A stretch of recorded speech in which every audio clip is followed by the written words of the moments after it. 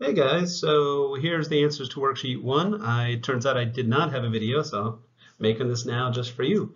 So the first three questions are about scientific notation. Remember, we're only supposed to have one number and then the decimal. So you see like 6.5 in the first answer, 4.8 and 2.3, one number, decimal, and then the rest of the numbers. And then after that, we're multiplying by 10 and some factor of 10. And then the factor of 10 is really based upon the number. So in number one, we have 650. So 6 times 10 squared is 100. So we have 6 times 10 squared, 6 times 100 is 600. So we're really trying to express these as a factor, as a function of 10. So if you figure out what the first number is worth, like in number 2, that is 4,820,000. So it should be 4 times a million, and 10 to the 6 is a million. And then number 3, we have 2, let's see, tenths, hundredths, thousandths. So that's in the thousandths place, which is 10 to the minus third. Of course, most of you probably just move the decimal, and that's fine too. I just like to explain it as well. Same thing's going on with number 4. Now, when we get to number 5, we have our significant figures rules. And I prefer to use the acronymy thing. Where do we go? It's like, oh, what's the yellow? Who picks the yellow to write with? There we go. So we usually, oh, can't write with that either. Where's the pen? The pen? So, why can't I write? Well, whatever. When we are doing significant figures, in the notes we wrote L, O, and R, left trapped zeros and right zeros. Lefty zeros are never counted. Number 1, those are examples of righty zeros. So they're only counted when there's a decimal, and there isn't one, so that's only one significant figure. Same thing in number 8. The 4, 8, 2, 8 are all sig figs, but the 2 zeros are not. Number 9, we have a bunch of lefty zeros, and lefties never count. So that's just the 2 sig figs, the 3 and the 5. Number 10, we have lefties and a trapped. The lefties don't count, but the trapped does. That's why we have 3.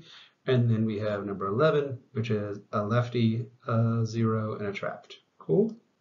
So, ooh, I like the laser pointer. We're definitely using that from now on. Look forward to that on the next slide. Boom, here we are on the next slide.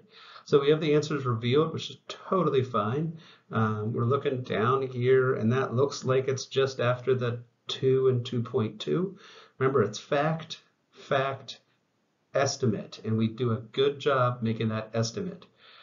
You might have 224 or 226. Both of those would also be considered fine. Then here, this was a hard number. This is 0.5. 0.52, 0.53. So we're between 0.52 and 0.53. A lot of people don't realize how small these increments are because they don't look at these two numbers. And so we said 0.522 for that one extra value. And then again, determine the number of significant figures. Lefties never count, righties only count if there's a decimal, trapped.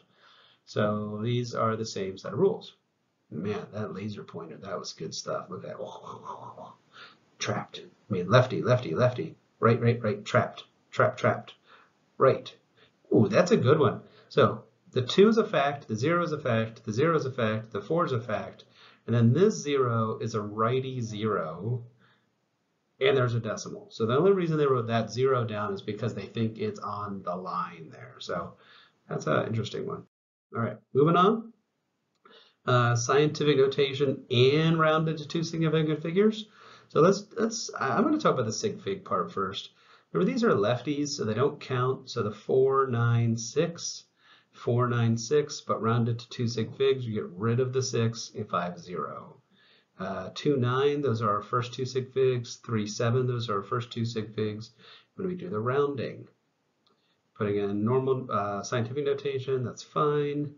And then writing down the equivalencies, that's good right there. Okay, make sure you know your equivalencies for prefixes. Put these at 3 sig figs. Why is this one only 3 sig figs? Well, we're good with the 4, 5, and 7. We rounded the 8 up. Now we have to put a 0 there, but that 0 does not have a decimal. There's no decimal, so it's not a significant figure. Whereas in number 36, we had 5, 7, 9. We round that 6 up, turns the 9 into a 0, turns the 7 into an 8. And now we write it down. This 0 needs to be written, otherwise it's 2 sig figs. Watch, I'll hide it. Now you can't see it. It looks like it's 2 sig figs. It's 5.8. 5.80 is 3 sig figs. The decimal activates the righty 0. These are lefty zeros. They don't count. What do we mean when we discuss the concept of singular figures? We're talking about how well we know the numbers, all the numbers we know that are facts, and then a number that's an estimate. We're indicating how good the measurements were.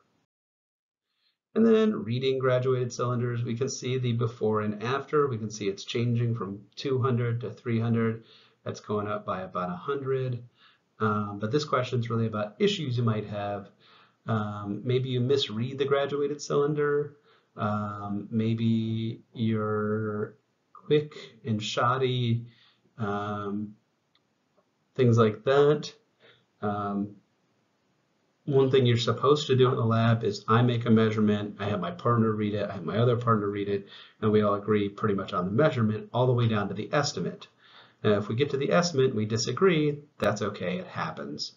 But we shouldn't disagree on the facts, the facts, and the facts, just the one estimate, just the final value. All right, this has been Mr. Murphy's Answers to Worksheet 1, the speed edition. You can also check out the PDF edition in Schoology.